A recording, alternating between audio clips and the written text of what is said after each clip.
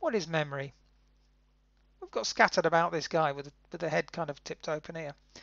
Is some suggestions, or are some suggestions that have been made by previous pupils over the last few years. Some of them are quite kind of textbooky. So it's a mental process. Memory is a mental process. It's produced by the brain, or it's a function of the brain. And again here, it's a process of storing information. It's a process of encoding information. And it's a process of retrieving information. We're going to look at all these areas a little bit later on. What about these two? These are a little bit different. It's our identity. Are we the product of our memories? Do our memories shape us?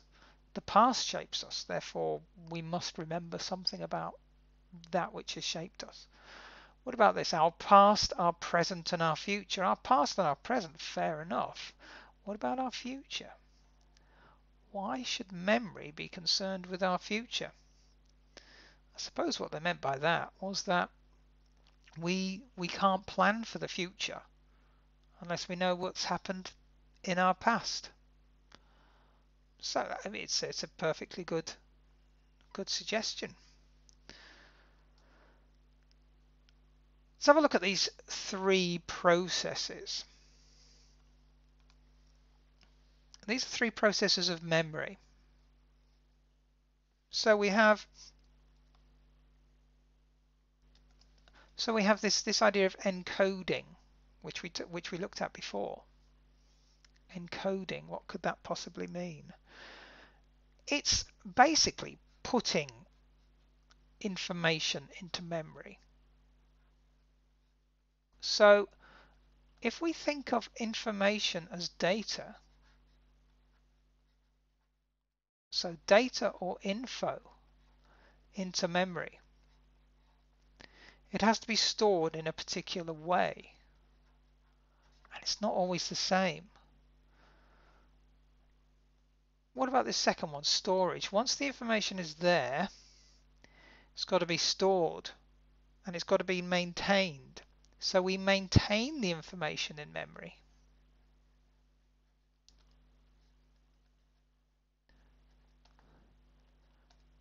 And you'll be surprised to know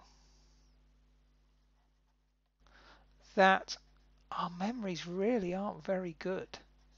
And information gets lost and it gets replaced with other information, and it can be quite tricky sometimes. Which is where we come to here, this idea of retrieval.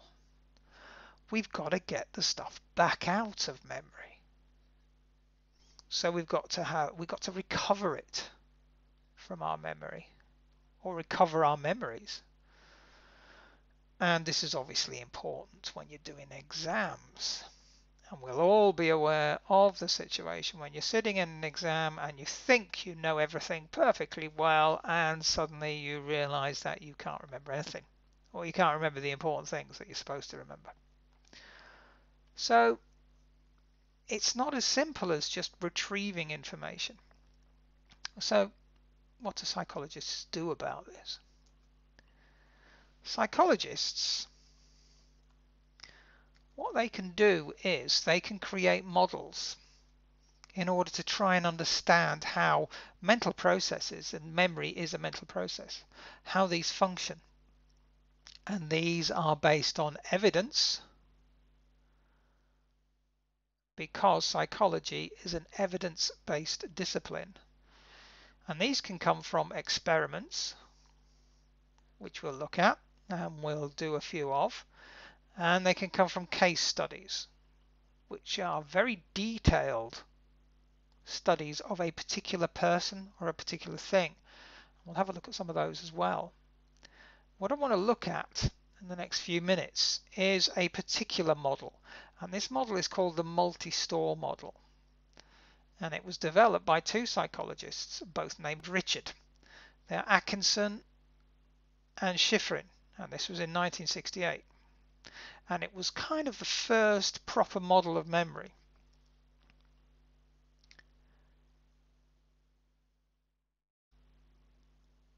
This is what it looks like.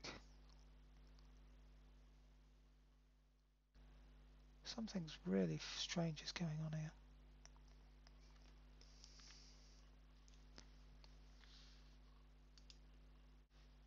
And this is what it looks like.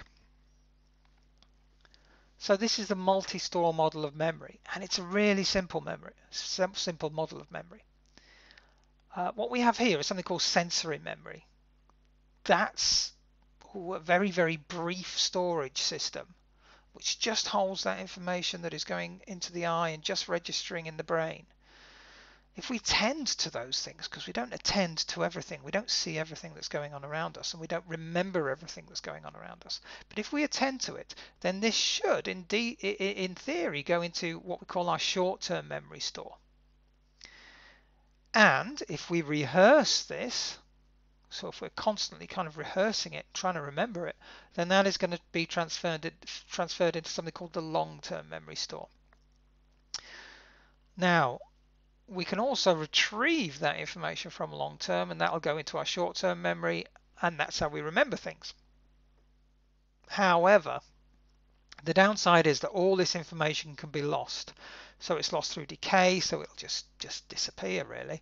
Displacement, so some other information gets mixed up with other information and we can't quite recall which is which. Like trying to remember a new telephone number, you always seem to remember your old telephone number rather than your new one. So we've got decay here, and we've got retrieval failure or interference. That's because all the information that we're trying to remember and that we're trying to recall all gets confused, and we can't always remember it.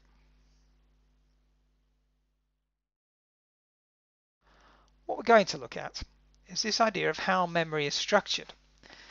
And we're going to look at the stages of memory. And we're going to look at also at things of capacity. How much information can our memories hold? How long can they hold it for? And how does our brain store that information? So let's have a look at short-term memory. Short-term memory holds about 7 plus or minus 2 pieces or chunks of information, and we'll do some work on that. 7 plus or minus 2, so between 5 and 9. We think of this idea as being associated with a guy called George Miller in 1956, who conducted studies into how much information we can hold. So how long could we hold that information in short-term memory? Probably around 30 seconds. And this was an experiment conducted by Peterson and Peterson in 1959. So here is the evidence supporting these ideas. Information can be encoded or stored in an acoustic sound-based form.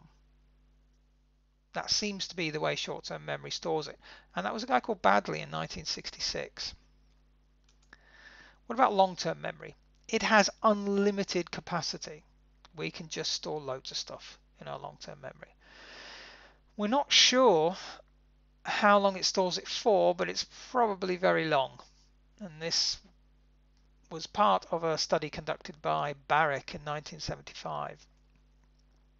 And what about encoding? We think it's encoded in a semantic form. That's based on meaning. And that is Baddeley 1966 again. Same experiment as here, but his results were based on short-term and long-term memory. There are strengths of the model. This is quite a good model because it does distinguish between short-term memory and long-term memory. So there are differences in capacity and duration and encoding. And also there are some case studies. HM was a man who was studied quite in depth by psychologists because he had some damage to his memory. And we can look at his case study in detail. There's also laboratory evidence, and particularly what we call the primacy and recency effect. This is the effect that we tend to remember things at the beginning of a list of words and the end of the list of the words, but the stuff in the middle tends to get lost, which suggests that there are different stores doing slightly different things. So when you're recalling that information, the first thing on the list will probably now be in your long-term memory. The last thing on the list is probably still in your short-term memory. So that's why you tend to remember all the stuff at either end rather than in the middle. Weaknesses, it's a very simple model. That's all. You can also think of that as a strength because it's easy to understand.